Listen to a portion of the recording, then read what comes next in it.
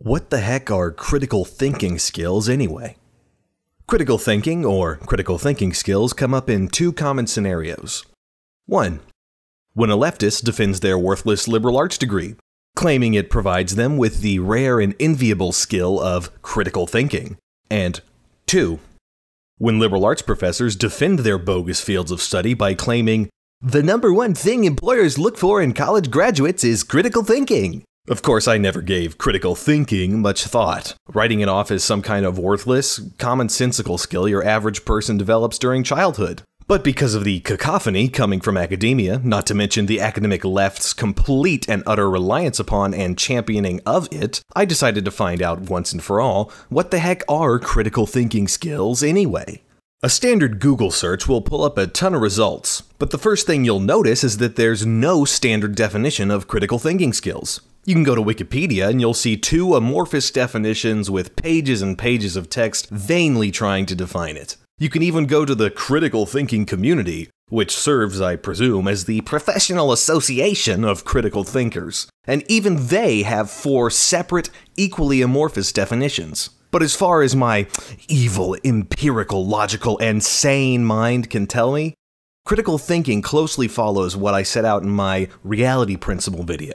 It is merely the discovering of reality, a commitment to intellectual honesty, or what we normal people with normal jobs who live in the real world call getting to the bottom of things. Naturally, leave it to the wannabe adults of academia to take a simple concept your average 10-year-old understands and turn it into an entire 4-year study unto itself. Leave it to inferior-minded people to extrapolate thousands of painful pages from a concept as simple as be intellectually honest. And do you want pain? Just imagine how anal retentive, unimaginative, and truly void of any intelligence you have to be to come up with a critical thinking community replete with a bookstore, a library, research, professional development, and assessment and testing. But as are with most things in academia, their championing of critical thinking is not merely an intellectually void, navel-gazing masturbation exercise to falsely validate handing out worthless doctorates and self-importance in a field that provides no value to society. It is to provide them authority over the rest of society. And it is here that their nefarious and malicious intent is exposed. On the face of it, any introductory video to critical thinking will explain it as intellectual honesty, the pursuit of reality, and, as we commoners call it, getting to the bottom of things. It is based in sanity, reason, logic, and reality. However, if you delve into the world of academia and critical thinking experts, you'll start to notice a common refrain. They not only obfuscate a simple concept like reality in volumes of unnecessary pablum, but they always include some sort of social awareness or adherence to other people's feelings and thoughts and opinions and culture political component to that definition. And usually that component trumps reality. Matter of fact, I rarely saw the word empirical or empiricism mentioned in these definitions. And all one has to do is take a look at a sample definition from one of these critical thinking authorities. Critical thinking is self-guided, self-disciplined thinking which attempts to reason at the highest level of quality in a fair-minded way. People who think critically consistently attempt to live rationally, reasonably, emphatically. They are keenly aware of the inherently flawed nature of human thinking when left unchecked. They serve to diminish the power of their egocentric and sociocentric tendencies. They use the intellectual tools that critical thinking offers, concepts and principles that enable them to analyze, assess, and improve thinking. They work diligently to develop the intellectual virtues of intellectual integrity, intellectual humility, intellectual civility, intellectual empathy, intellectual sense of justice, and confidence in reason. They realize that no matter how skilled they are as thinkers, they can always improve their reasoning abilities and they will at times fall prey to mistakes in reasoning, human irrationality, prejudices, biases, distortions, uncritically accepted social rules and taboos, self-interest and vested interest. They strive to improve the world in whatever ways they can and contribute to a more rational, civilized society. At the same time, they recognize the complexities often inherent in doing so.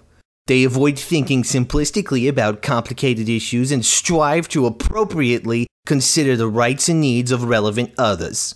They recognize the complexities in developing as thinkers and commit themselves to lifelong practice towards self-improvement. They embody the Socratic principle. The unexamined life is not worth living, because they realize that many unexamined lives together result in an uncritical, unjust, dangerous world. Linda Elder, September 2007. That's a whole lot of SJWing and crusaderism when all we want to do is get down to the truth. But keep in mind, this overkill of verbosity is on purpose, as they are more concerned about advancing political agendas, not to mention keeping their academic fiefdoms financed by leftist governments, than they are pursuing empiricism. And they obfuscate these ulterior motives by attempting to not only hijack a concept like critical thinking, but by self-appointing themselves as the final authorities and arbiters as to what is reality, truth, and empiricism.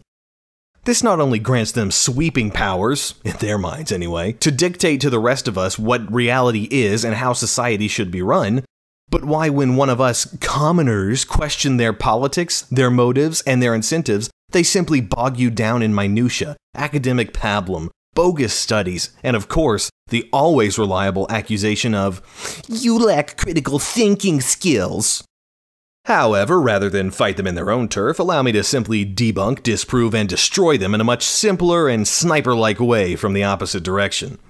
If they are so committed to reality, if they are so correct, and if they truly know better than all of us, then why have nearly all the liberal arts and humanities failed to improve, let alone solve, any of the social ills they purport to be solving? The wage gap between blacks and whites has not closed, nor has the wage gap between men and women. Income distribution has worsened since the academic left's wet dream of the Great Society has been implemented. Divorce, single parenthood, and broken families have skyrocketed, and they never seem to point to any success they've had in solving the social ills they purport to, thus always resulting in a hypocritical clamoring for more money and funding. It's exactly like the laughable Keynesian economists, whose economic policies have spectacularly failed to combat the Great Recession, but still have the gall to demand the taxpayer didn't pay enough, because if they did, then our policies would have worked.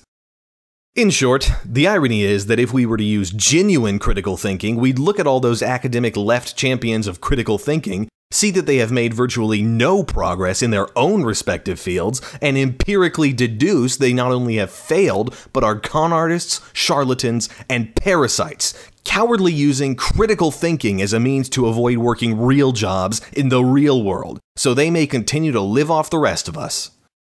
So the next time you hear an academician, a liberal arts graduate, or any other variety of leftist boast about their critical thinking skills, tell them the truth.